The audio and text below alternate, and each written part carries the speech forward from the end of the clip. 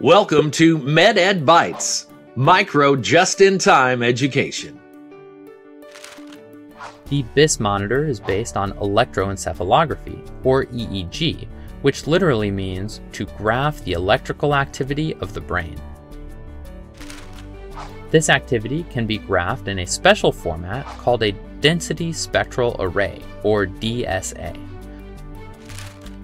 On the DSA, the y-axis represents brainwave frequencies, while the x-axis represents time. Warmer colors indicate higher power in a given frequency, and cooler colors signify lower power.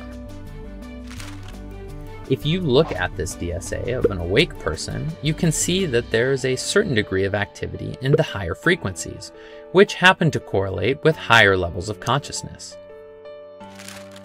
Interestingly, the administration of anesthetic agents not only decreases consciousness, but does so with very specific patterns that emerge on DSA. Take, for example, propofol, which is frequently used by anesthesia providers.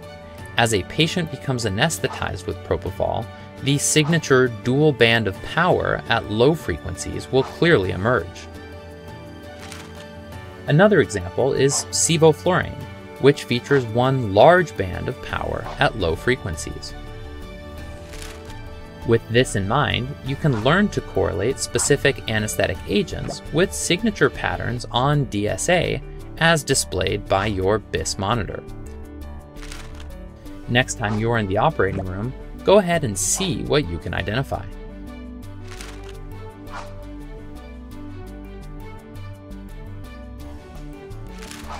Medtronic, engineering the extraordinary.